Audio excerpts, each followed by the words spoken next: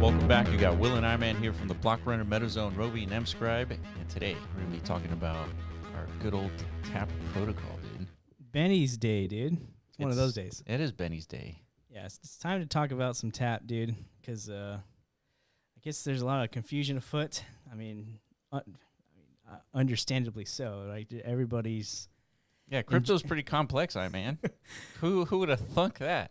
Yeah, but even more so when you introduce this idea of building in like an ecosystem without any framework to like leverage, like unlike Ethereum, right? Like Ethereum came with built-in, I guess, scripting model or developer model to build applications and such, right? Bitcoin has its own native like scripting languages. Right.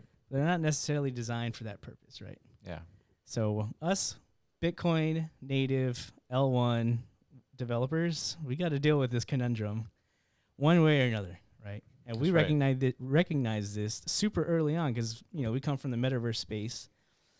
And us personally, something we were trying to achieve over there was to create or bring in more functionality and like robust developer capability into the metaverse like equation itself, right? Yeah, and solve an economic conundrum as well. Well, yeah, you cannot even like address the economic considerations without like having the ability to have programmable token logic that's like reactive to certain occurrences happening in like a metaverse conditions. Yeah. So it's like, all right, we're building this on Ethereum. Like we got some tools we could use, right? These smart contracts come in handy. That's right. And then we're like, you know what? Metaverse on Bitcoin's a big fucking deal. Yeah. It should be, right? And like, so that our thesis is still like, we got to build these metaverse apps. Yeah. We're like, holy shit, dude. It's like, we can't do it. Where are the tools? Where's the smart contracts, dude? Yeah. You know, we're like, fuck. So we've been kind of like in a year-long tussle, us as developers ourselves. Right. But luckily we had Benny, right, who is aligned in our understanding way back in the day when nobody gave a fuck about programmability. Yeah, we found Trac in the early days of BRC20 when the total market cap was around 20 million. Trac? Trac. No, dude. Like, we found it at like 200,000. No, I know. But the total market cap of BRC20 was 20 million. Trac was at 200,000 market cap. Yeah, it was a baby fish, dude. Not even a fish, dude. It was like a sperm. You know? Wait, fish don't come from sperms, right? They come from eggs. You know what I mean? Same thing. Same difference. Basically, it was like in like an incubation state, like, because it was just an idea at that time, but it was addressing a core dilemma, which is indexing. It was one of the very few BRC20s that had any like potential functionality. Yeah, and everybody else was like looking for like the most like memetic opportunity. Right. And we're like, nah, fuck that noise, dude. Like, who's actually going to build some shit? Yes. That's where our relationship kind of began with Benny. And, like, as he understood, is like, dude, we need more primitives. We need to expand this beyond just BRC20 and, like, these meta protocols that all they do is issue a arbitrary supply of, like, some useless token, to be honest. That's right. That's right. Like, Bitcoin's never going to, like, do anything substantial under those frameworks. So we've been building on TAP ever since, right? And, now TAP is doing this ICP thing to like expand the scope even further. So we're going to try our best to contextualize that. Yeah. So we're looking at a tweet here by TAP Protocol, and Benny had a call with Dfinity, and they broke down sort of the functionality of bringing programmability on Bitcoin. Yeah. And so it's a good watch, but there's a moment in here, I think at 1429, right? 1914. Or 1914? Yeah. It says on-chain proof of DeFi. So Benny gives an example of issuing an ordinal inscription JSON data that directly communicates to a programmable container on ICP. Yeah, which basically that is like the smart contract of the ICP network. That's right. And so now what you're doing is you have two-way communication between this like smart contract and like layer one. And it goes both ways. You can design a smart contract that manipulates the UTXOs on Bitcoin, and now you have programmability. Yeah. Right? And so it's transparent. It's using subnets. Nodes are supporting these subnets, and it's decentralized. Yeah, so ICP has its own, like, fucking, like... structure. Of, like, interpreting how the whole ICP network, like, maintains and sustains itself. That's a whole motherfucker in itself. Yeah. Right? But the end product of that are these trustless subnets that execute these and validate like these containers, right? So that and in this case, there's one that's able to directly call from the information that's being inscribed onto Bitcoin layer 1, which is what Benny has been, tinkering around with to prove this whole flow of like, again, putting these command instructions on chain on Bitcoin, and for these containers to just be able to regurgitate that for developer use. So now we can build decentralized applications, right? Yeah, and if you want to know more, definitely watch our video. We interviewed Jordan Last. He built Azel, and we're going to be talking about that here. Azel is using TypeScript and JavaScript to generate the smart contracts. So if you're a TypeScript or JavaScript developer, you can build the smart contracts on ICP. Which is good, right? Even though Solidity and like the whole Ethereum virtual machine now, it's pretty massive, right? It's attracted a lot of devs. They've acquired that like ability to like, build out these functions under that like technology framework stack. Yeah. But JavaScript and TypeScript is like ubiquitous in like all of Web 2 development, right? Yeah, so that's what Benny's using, and he said that he loves it. It's very simple. Yeah, it's like going back to the roots of software development, he said. Like actual true software development. Like Bitcoin, or not Bitcoin, crypto development has its own like freakiness to it. Like, because of the considerations you have to do. Yeah. So it doesn't compute all the time, all the way for like a typical Web 2 dev, which is fine, right? Yeah, I remember back in the Ethereum days, back in like 2020, 2021, a smart contract developer was like 250 grand salary. Yeah. Or more. Yeah.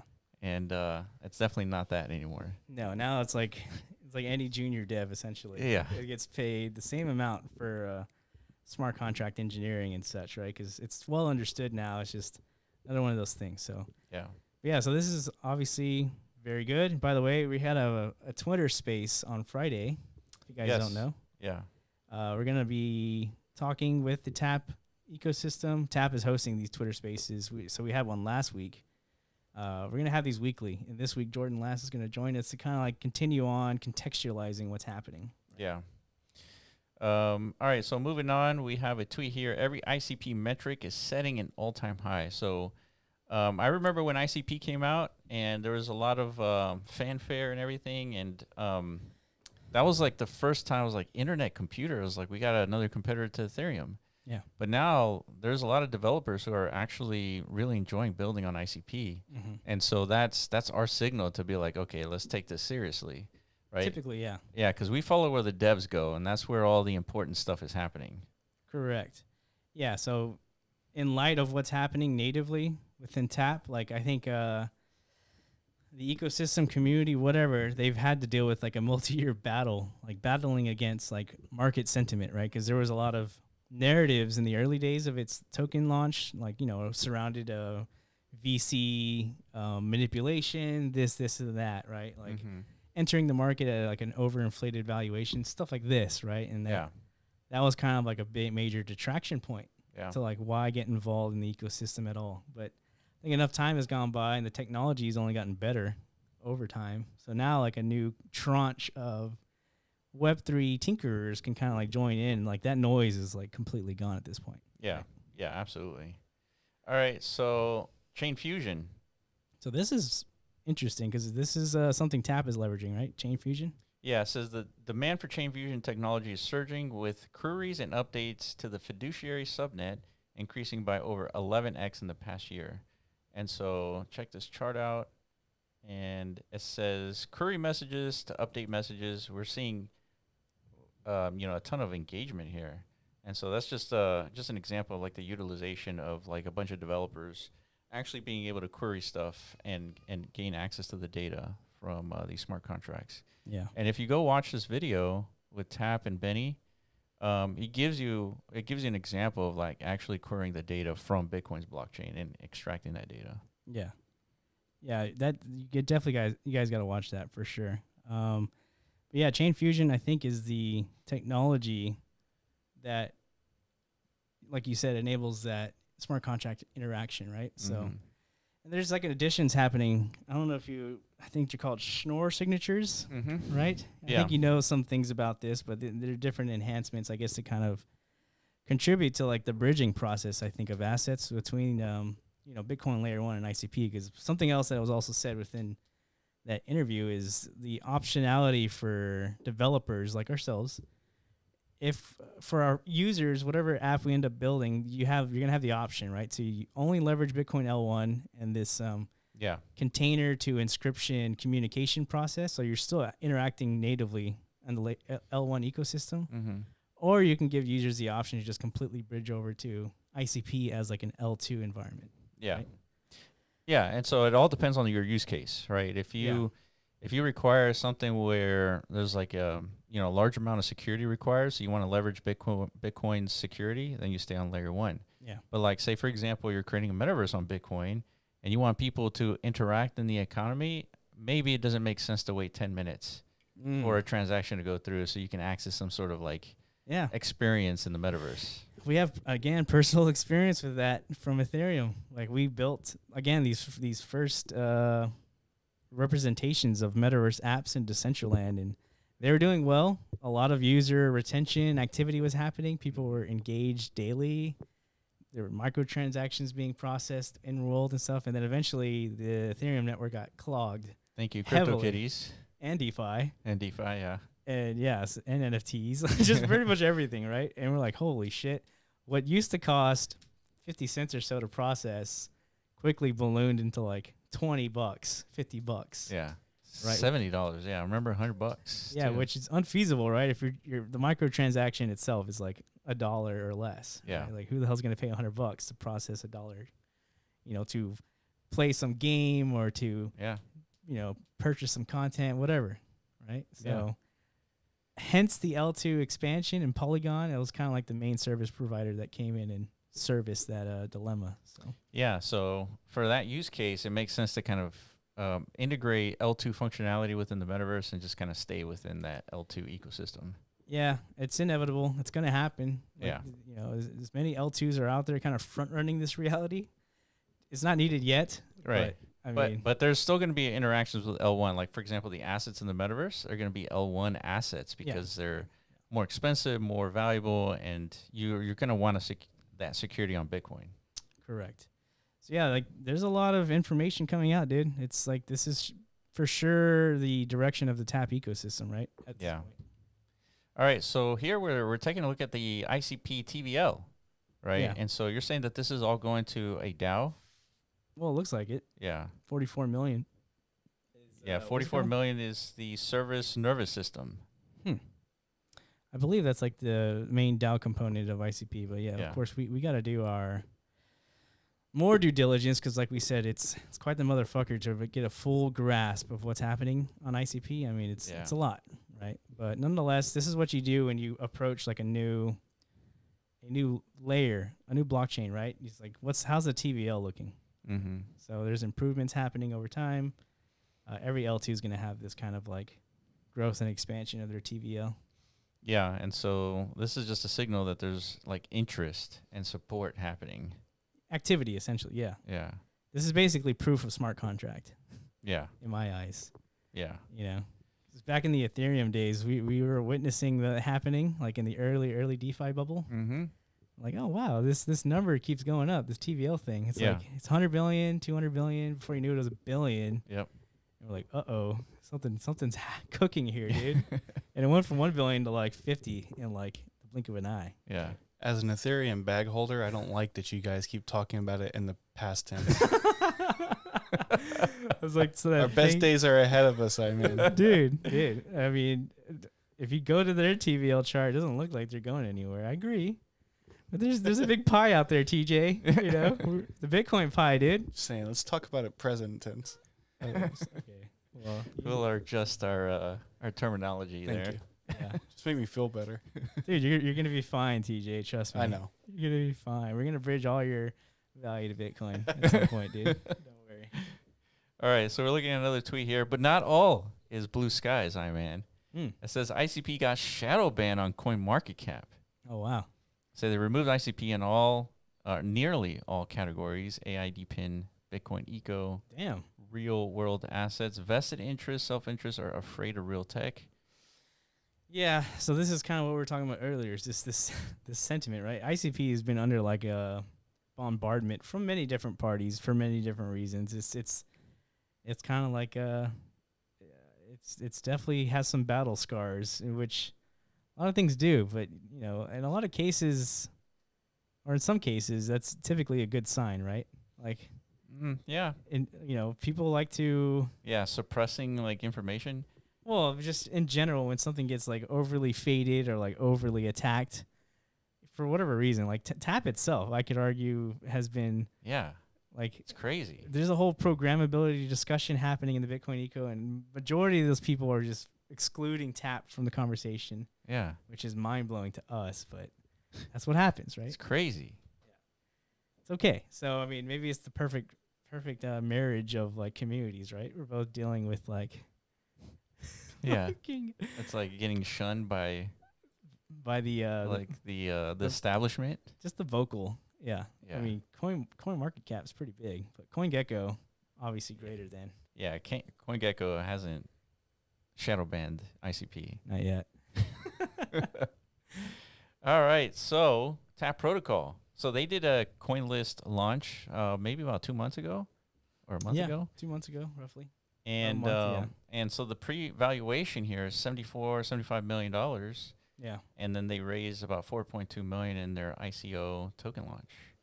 Yeah, so this was a big deal because nothing really native to Bitcoin kind of like got to this stage of like ecosystem rollout. Not a single one. Yeah, TAP was the first one to kind of like break the mold and actually get into like the equation of like Web3 actually. Yeah. Like cementing itself as a real player, right? Yeah. Typically what you do in these TGE events, right? That's right. Yeah, so And TAP's still the only one. correct. For now, I mean, if the Bitcoin eco really does light up and fire up, there should be many more of these in the future. There should be, yes. But yeah, that's only going to contribute to the value of like the perception of TAP and Trac and all that because they were first, right? That's right. So yeah, what's the opportunity here? Yeah. Let's talk in context of like market comparables. Yeah. So remember, 75 million, and what does TAP do? What does Trac do? They're an indexer, right? We've seen indexers before, right, on Ethereum. Yeah. And correct. so one of them is the graph. Yeah, so the Trac token itself is like, so there's two tokens to talk about here. It's Trac and TAP, right? Mm-hmm. The Trac token itself is kind of like the anchor for validation within the network of Trac nodes, right? Like that's what you need to actually participate in the network. But the incentive token model comes from the TAP token itself. Kind of like if you're going to be an indexer in the graph network, Mm-hmm. you know, the whole purpose of doing that is competing for these graph tokens, right? Yeah, that's right.